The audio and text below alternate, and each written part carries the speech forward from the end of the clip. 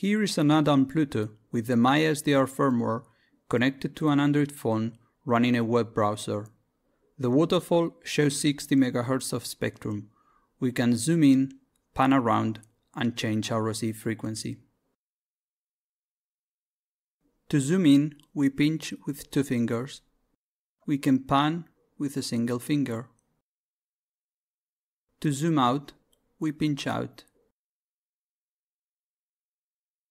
If we pan farther than the screen edge, we change our receive frequency. This is an effective way to change the frequency quickly. Here we go 100 MHz up in frequency.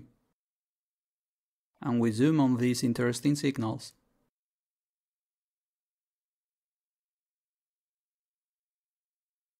We can change the color map of the waterfall and adjust the minimum and maximum levels.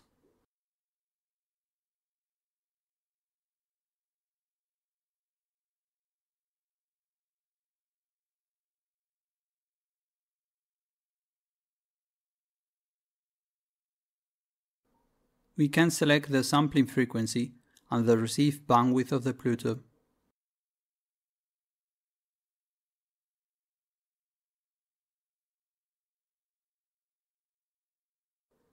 There are different AGC modes we can use, such as manual, in which we can enter or receive gain, or slow attack, in which the gain is adjusted automatically. We can change the speed at which the waterfall runs with the spectrum rate parameter. A spectrum rate of 20 Hz will make the waterfall run slower, and a rate of 100 Hz will make the waterfall run pretty fast.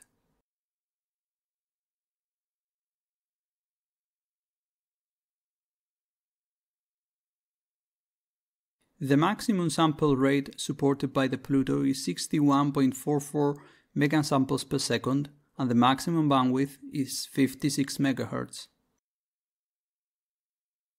We can record IQ data at these rates. It is possible to select between 12-bit and 8-bit sampling.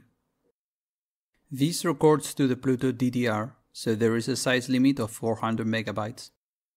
Now that the recording has finished, we can enter a file name and some metadata.